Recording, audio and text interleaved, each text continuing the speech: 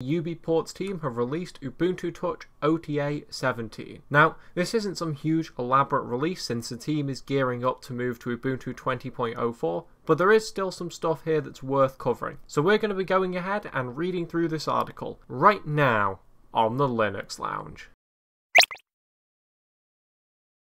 If you enjoyed this video, consider joining Odyssey, the freedom-respecting alternative to YouTube. Links in the description. Today we're taking a look at the Ubuntu Touch OTA 17 release. Now, we're only looking through this article for now since it's not really that much different, but to be honest, that's expected. But I still do think we're going to have an interesting time taking a look through this article. So first, they go ahead and outline what devices are supported by this release of Ubuntu Touch. There's quite a lot of them here, and I have a few of these devices, so in the coming days, maybe I'll go ahead and give it a test. And as you can see, the Pine64 PinePhone and PineTab are still updated independently from the rest of these devices, so you'll obviously have to use a different channel for those devices. What is interesting is there are now some new devices that have now been categorized as stable. The Xiaomi Redmi Note 7 Pro and the Xiaomi Redmi 3S, 3X and 3SP. So if you have either of those two devices, you're now going to be able to go ahead and try out Ubuntu Touch stable on those devices. Although be warned that I have still had some issues in the past on devices classified as stable. So if you want a really stable experience, maybe try a more mature device than that.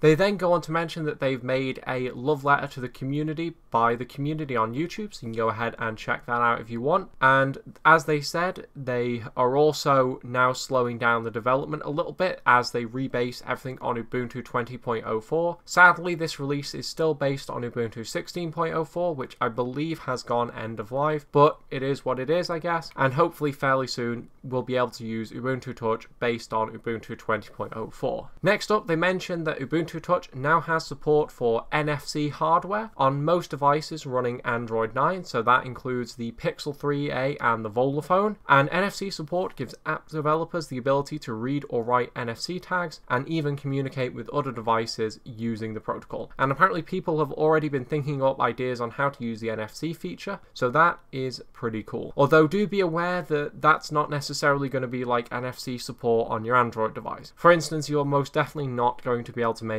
contactless payment with Ubuntu Touch at the moment, if ever, which is a bit of a shame, but it is what it is. Camera flash, zoom, rotation and focus have also been fixed on many Ubuntu Touch devices. Apparently it was almost discovered by accident and was brought back into mainline development from the Android 9 branches, so if you use your phone for a lot of pictures and stuff, Ubuntu Touch has now got you covered. There's also a new keyboard layout, which that's pretty handy if you speak this language, and also apparently word prediction has been fixed on the Swiss, French and English Dvorak keyboard layout. Now I'm going to be honest, I didn't actually know that Ubuntu Touch supported Dvorak, so that's pretty cool. There's also been some device specific updates. Libertine containers will now be set up correctly on the OnePlus 3. The Pixel 3a now has working thumbnail generation, vibration works immediately on startup, and its battery life is much improved. That's pretty cool. They also worked around some issues with TrustStore and online accounts on the Nexus 4 and 7. Pretty cool. And automatic brightness was fixed on the Volaphone, so if you have a Volaphone, now Ubuntu Touch is even better. They've also recently updated Mia, and apparently that's not broke very much, which is a great testament to the software stability. So that's pretty cool. And they also made a new release mascot for OTA 17, which is apparently a Tangram bee. So you can go ahead and see that at the top of this release announcement, which is pretty cool. And if we scroll down, we can see what's next, and